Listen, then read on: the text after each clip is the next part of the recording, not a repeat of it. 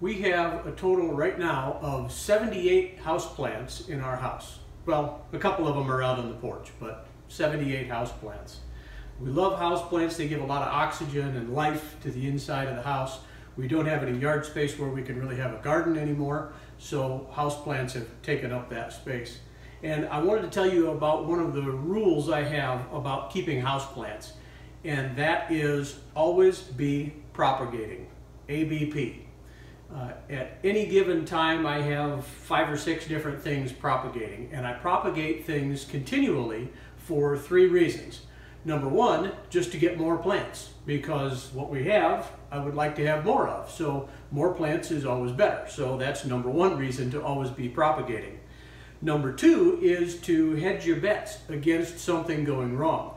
We had a begonia a while back that we really liked, and it died because we were giving it tap water instead of rainwater and didn't know, whatever, and now we've lost that begonia.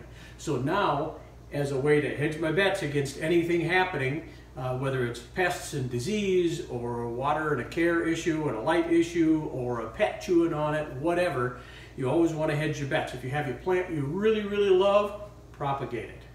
And the third reason to always be propagating is so that you'll have plants to give away. We go to Goodwill and the thrift stores and buy pots. Most of the pots that we have these plants in, we paid $1, $2, $3, $4 at the Goodwill store, so we don't have to go out and spend a bunch of money on a really fancy pot. And some of them are kind of cool vintage pots too. But that way we always have healthy plants in a pretty little pot that we can give away to someone.